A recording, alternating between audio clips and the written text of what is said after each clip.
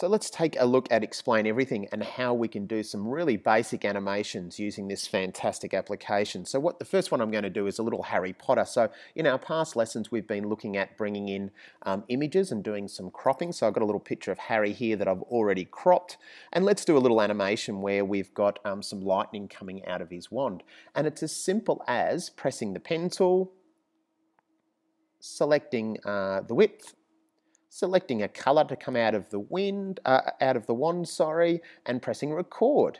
So if I do a little here, I can do some sound effects like that. Press stop, press it, play it back, and you can see there's a little animation there of Harry actually with a wand and actually lightning coming out of his wand. But we can do some other things. So I'll just get out of this one here, and I'll just start a new one. We can also do some different kinds of animations here. So just bear with me. What I'm going to do is a quick sketch of some hair.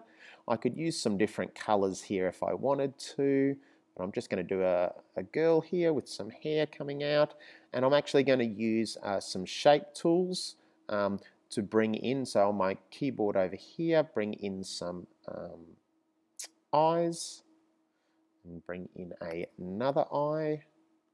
Just move that around a little bit, and what I'm going to do is bring in another, but this time change the color of the eye, and I'm going to make just a little eyeball there. And what I might make is one more eyeball for the other side. Perfect.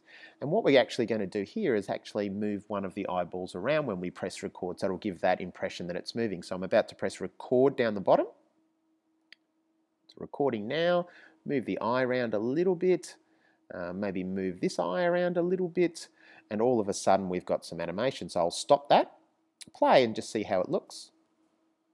You can see there that her eyes are moving, so it gives that impression that we've got some little animation happening here from either side, and it gives a little bit of a life to our drawings.